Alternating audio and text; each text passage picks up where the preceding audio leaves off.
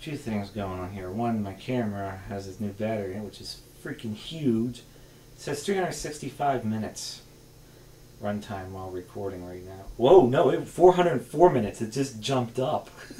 I got 404 minutes out of this battery right now.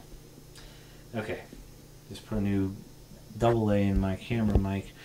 Got the Sencore on the other 1990 Sears. Grayscale the cutoff low tracking. We did have it all even, but damn it.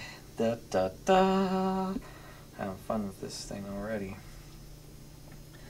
So I just had to show you this. Remember I told you I couldn't get the track properly on the low end? Well, it ain't happening. Okay, emission and high tracking test. The green gun, which was apparent when I did it because it was all blue, is the weakest. The other guns seem, the red gun seems good. Blue gun, sort of there. Alright. Okay, I'm just following this little chart here. I'm going to press for emission life for 10 seconds.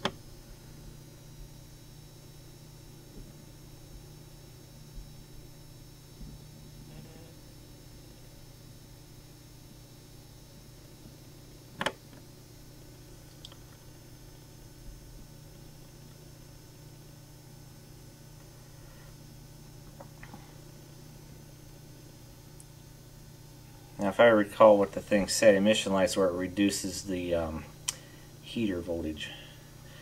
That's the thing. I got this manual here. I do not have the other, if there is another manual. This is everything that's in here. So. Now just for the hell of it, I am going to try at least to reactivate. I mean, I don't care if I blow it up. You know, let's see here. I was just playing around with it. I ran it on reactivate and ran it for 30 seconds. And this is what happened. I did it till the ready light went out. Now it says all the guns are good. This is awesome.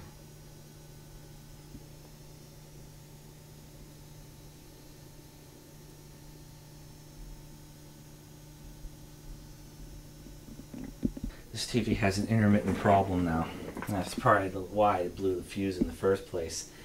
When I turned it on, now the picture shrunk and plug it back in. When I first plugged it in, it wouldn't come on at all. So I checked the fuses. Now, watch. It's making some funky noises.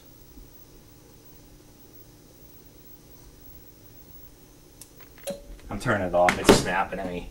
So all I need is something to start stinking and smoking.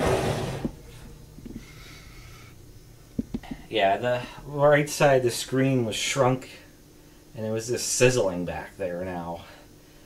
As to why it's probably a winding shorting on the yoke.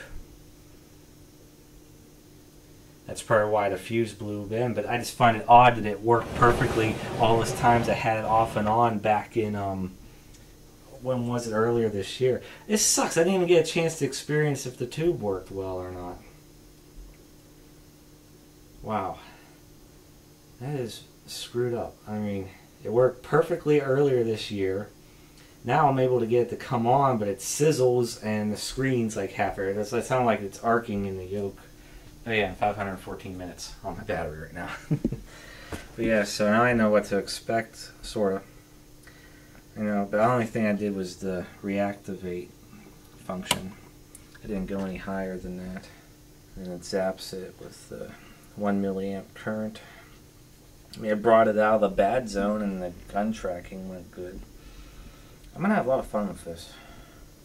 I just can't wait. But I guess my question being, is this all yours has is this manual here, the setup book? I don't see any other manuals with this. This is simplified test setup right here.